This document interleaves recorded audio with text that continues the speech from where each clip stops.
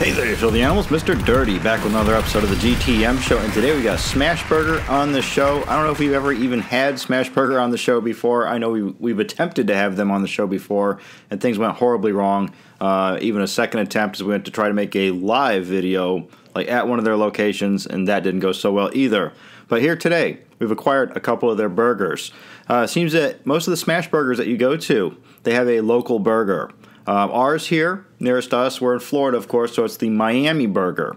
And if we can go to the website real quick, let me get a description for you of what this is supposed to be. Okay, if you just go to the Smashburger website, it's not going to be listed in the burgers there. It's a local burger. So I had to go to, like type in my local Smashburger and just look at their local menu. So the Miami Burger, grilled Spanish chorizo, frita potatoes, aged Swiss cheese, lettuce, tomatoes, onions, and chipotle mayo on a Cuban roll. Of course, I got mine without those onions. But yeah, putting chorizo on the burger, that's how I got hooked into getting this one. So you already know the description. Let's crack this open and take a peek. All right, so boom, as I bust open the wrapper there, we already see what they called frita potatoes, which basically is like fried potatoes, like fried string potatoes, potato sticks. You see those tumbling out the side there. You also see the burger. You also see a little bit of cheese. Let's get this out of here so we can get a closer look. All right, and there you go, out of the wrapper. And you can see that Cuban roll, as they said. It's not as big as a regular hamburger bun. It's almost like oval shaped there on the bottom. You can even get a better look at when I'm talking about oval shaped. It's not like a circle. You can see our beef patty there. We pop this open here. Looks like our lettuce is glued on by the chipotle mayo. We got those fried potatoes. Somewhere in there is our chorizo. The chorizo is on the bottom, and they've kind of like sliced it, kind of like bacon, like a slice of bacon would be. And then you see the cheese. Yeah, looking pretty good. All right, down the hatch with the Miami Burger, our local burger from Smash. All right, not too bad. I get the texture of those potatoes. I've taken like 3 snaps at this. I get the texture of the potatoes. It's real crunchy, real fried up, like every bite. Mostly this texture though, I don't get really the flavor of the potatoes. And they seem to be heavily seasoned with some sort of an orange dusting. The main flavor that I get hit over the head with here is the flavor of the beef patty. It's pretty good. Of course, they're frying these on a griddle, hence the name Smashburger, smashing them on there. Very juicy.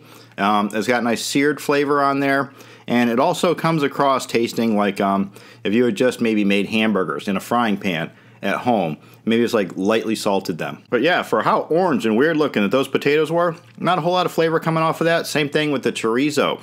And that was like the whole gimmick of this, was to put the chorizo on there. And it's such a thin slice. I get maybe a little bit of spice off of it, like a little bit of a zing, not really a heat, but I can't really say if that's coming off of the chorizo or if it's coming off of that chipotle mayo that they put on there. And it's not like they skimped on that mayo either. There's plenty of it on there. I can't even peel the lettuce off the top bun. It's just like glued on there. Like every time I open this up, the lettuce just comes with it. Plus the tomatoes are nice and fresh. The bun, the Cuban roll, nice and fresh. But now that I've had this product and I realize that, you know, it's just a sliced little piece of chorizo on there, I mean, they'd really have to stack up that chorizo or cut it thicker for it to have any kind of a standout flavor. Kudos for the good beef flavor, but yeah, this is supposed to be like a gimmicky burger, and your gimmick isn't standing out here. It's not shining through. Definitely can't see myself running out to pick this up again. And even if I went into a Smashburger, I don't think I would pick this off the menu over some of the other ones that are on there all the time. So for Smashburgers, Miami Burger, I'm gonna have to give this a high 3 out of 5.